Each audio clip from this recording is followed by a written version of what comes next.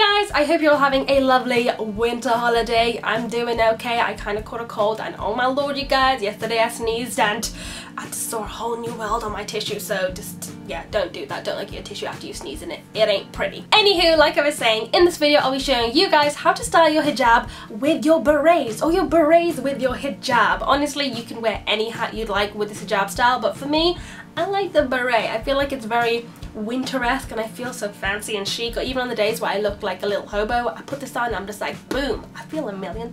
So without further ado, if you'd like to know how I do this hijab style, then keep watching. Okay, so for this hijab tutorial we only need a few things. The first thing is an underscarf or a bonnet cap just to keep everything nice and in place. I'm using a black one so it matches my black scarf. The second thing you'll need is your black scarf. I'm using a long black rectangle scarf from a Nike collection.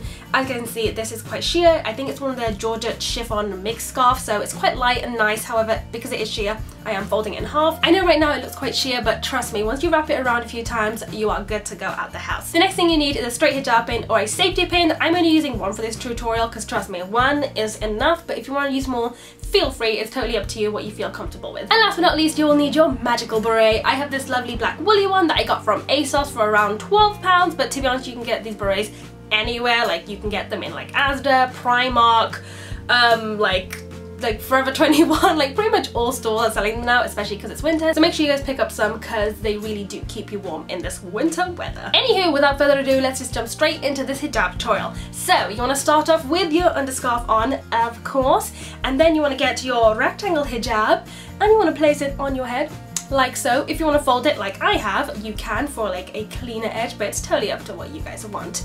And what you're gonna do is you're gonna have one short side like so and one really long side. It doesn't really matter which side you do this on, it's totally up to you and your preferences.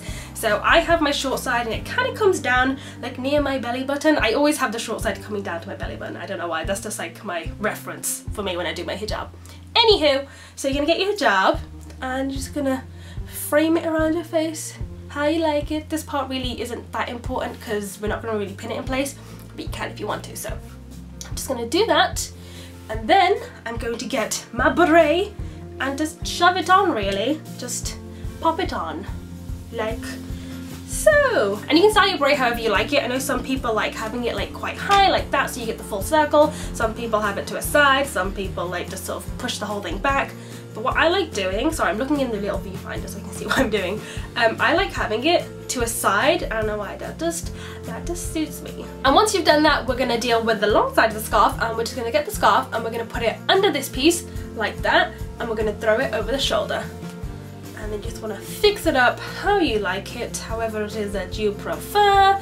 And then you're just going to get your straight hijab pin and pin that in place, or use a safety pin, whatever you guys are feeling. You can use that, you could use a brooch to make it look more fancy, but it's totally up to you. Now I pinned mine up here so it gives like a bit of neck exposure, but that's totally up to you. If you don't want that, then all you have to do is just have it tighter like so, throw it over the shoulder and pin it.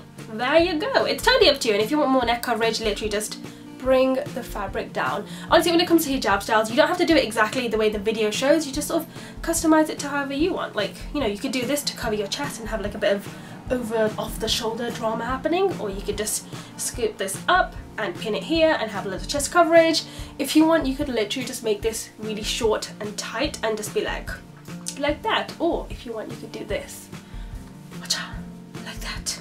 But yeah, it's honestly all up to you and how you prefer it. Right now I've been rocking the sort of looser version because I'm wearing a lot of polo necks because it is winter and I don't want to freeze to death. So I don't know, for this I kind of like it. It kind of looks good for me. Anyway, once you've chosen your preferred style of having it over the shoulder and around your neck, just pin that in place and you are pretty much good to go. And there you have it guys, a really quick and easy beret hijab style. If you guys do want to fancy it up a little bit, all you have to do is add a pair of earrings and then boom, instantly you just look like $1 million or like £1 million, or wherever you're from, that currency. And there you have it guys, a really simple and easy beret hijab style. It literally took no time at all and it took just one pin. I mean, if you guys do you want, you can add more pins underneath your hat, or even you can pin your hat to your hijab if you want to, but honestly, because this has elastic, it stays on pretty tight and it keeps you really nice and warm. Anywho, that brings us to the end of the video. If you guys have any suggestions for any other hijab shorts that you'd like me to do, please let me know in the comments below and I will do them for you guys. If you guys like more pictures or details to anything you see in this video, then be sure to check out my blog, which is simachowdy.co.uk.